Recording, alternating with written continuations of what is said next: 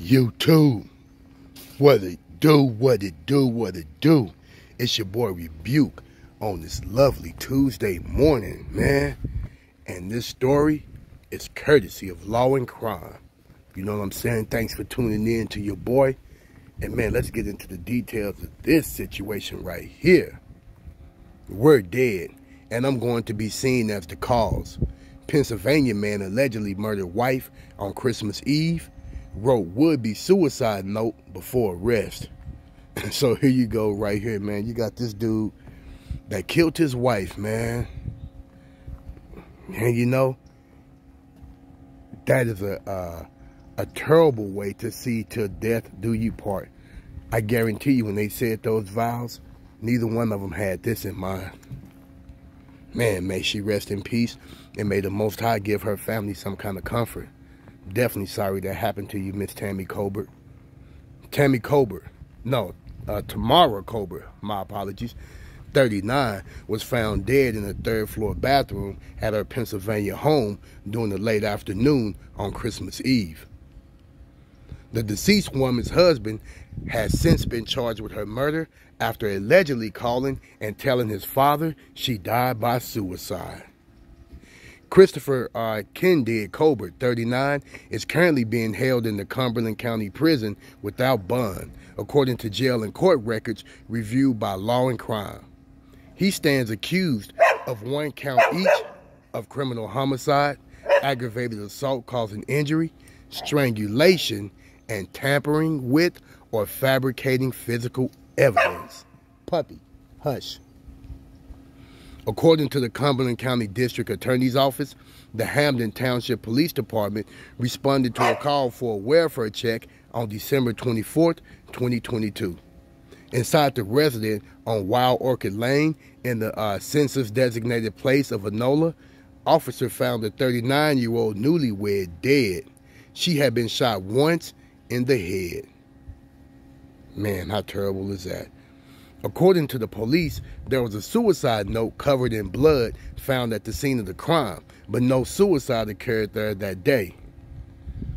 We never should have had weapons in the house, the note began, according to Penn Live, citing Cumberland County court records. We both had tendencies to be angry when things went poorly. Writing any of this is silly since we're dead, and I'm going to be seen as the cause. Christopher Colbert was originally arrested on lesser charges, 1 count each of simple assault and recklessly endangering another person. Court records reviewed by Law and Crime note. The defendant was initially held on $250,000 bail. Those charges were upgraded and bail was later revoked after the results of an autopsy determined that Tamara Colbert had been strangled before she was shot.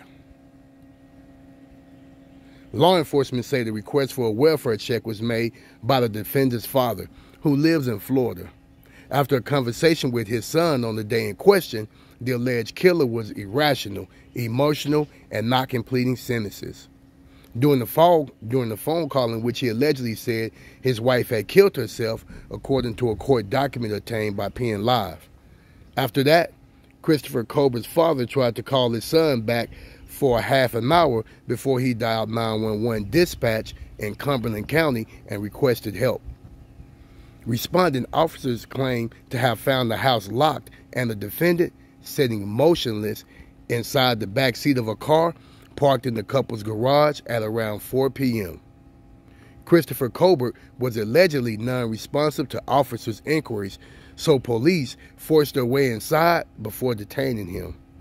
Also, inside the garage, the HTPD alleged was a 9mm Sig Sauer pistol and a bloody footprint. Law enforcement say the defendant had the air of alcohol about him, lacked coherence, and refused to answer questions for several hours, except to say that there was no one else home at the time. Eventually, however, Christopher Colbert allegedly told the detective that he and his wife had an argument when asked about her whereabouts. The detective then asked if the man's wife was okay. The defendant allegedly replied, "No, she's not. She stormed upstairs, unlocked the gun safe, we wrestled. I need a lawyer. Police say an investigation determined that the two had argued in the kitchen, that Christopher Colbert pulled a knife on his wife there, that the knife fell to the floor, and that Tamara Colbert ran upstairs while scared for her life, according to court records reviewed by PN Live. While upstairs, a fight continued and the two wrestled and a firearm was discharged, officers wrote in a court document. But police don't believe the firearm discharge was accidental, at least not anymore.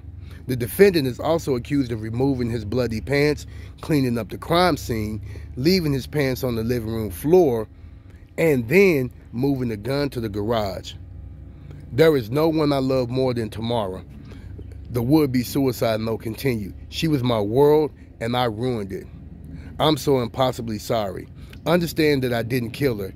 She and I had a fight. We were not doing well. Tamara Colbert and her accused killer were both on their second marriage. They were married in February 2022. Man, they didn't even make it a year. The defendant was arraigned on December 29th, 2022. His next hearing is currently slated for January 12th, 2023, before Judge Catherine H. Silcox.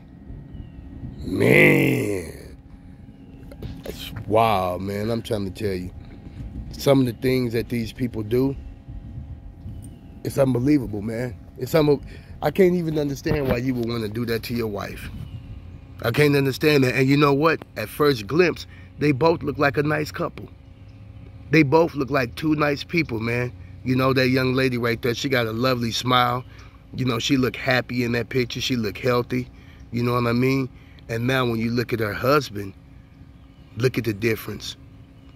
Because now you stolen that smile away from her, man. You stole her smile away. You stole her life away. You know? And now the system is going to steal your life away from you. You know?